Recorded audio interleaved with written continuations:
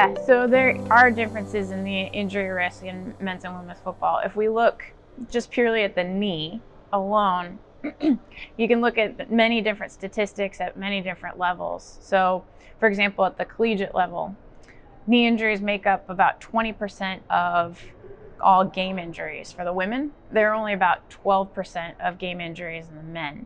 So that's just one example at one level, but you can see differences in many different injuries at kind of every single level, from the youth all the way up to the professional and the worldwide level.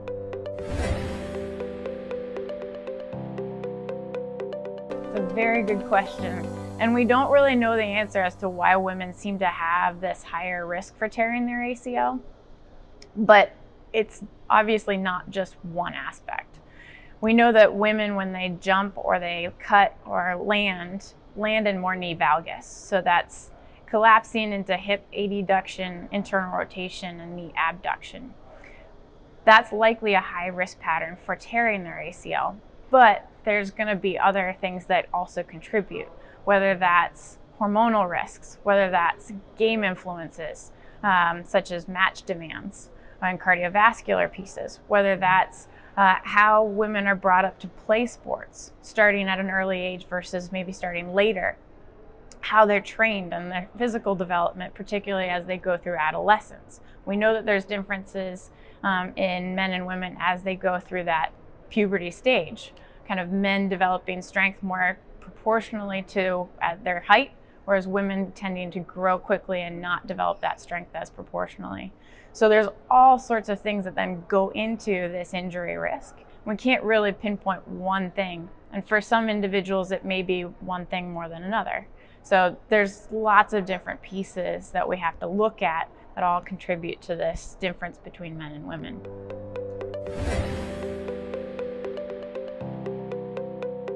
Yeah, so there are definitely groups that are at a higher risk.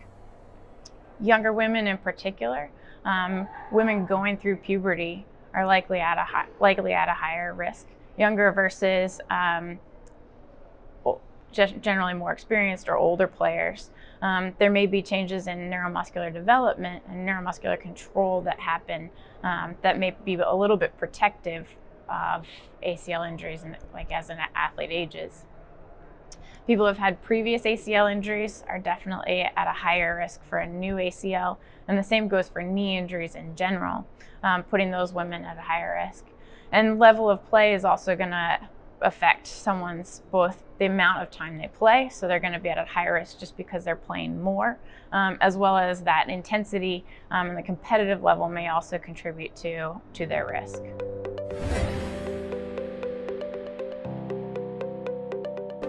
Yeah, so we've got great evidence to say that neuromuscular injury prevention programs or warm-up programs are really effective. So things like the 11 Plus we know are very, very good at cutting down both lower extremity injuries, but really injuries across the board. So the keys to those, though, is you have to do them. So getting player buy-in, coach buy-in, and really being compliant with those programs is really important. Developing good control, so good single leg stability, and that translating all the way up to cutting, pivoting, jumping, and having good strength that can be developed through those programs, those warm-up programs, but also through other programs such as a strength and conditioning program, and the cardiovascular fitness is likely also important to decreasing an athlete's risk.